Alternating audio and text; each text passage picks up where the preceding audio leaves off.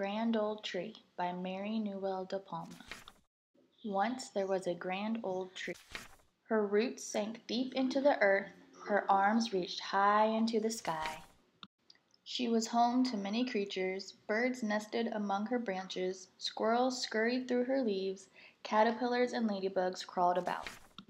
The grand old tree flowered, bore fruit, and sowed seeds. She had many children.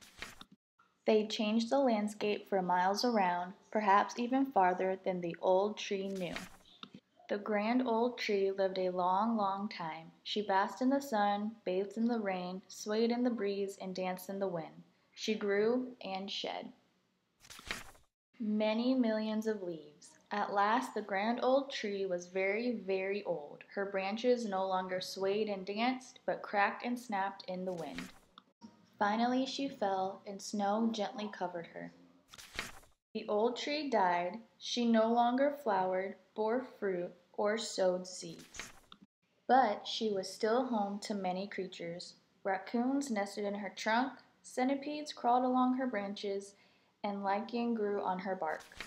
The grand old tree slowly crumbled. She became part of the earth.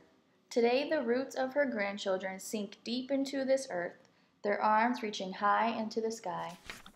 They are home to many creatures, just like the grand old tree.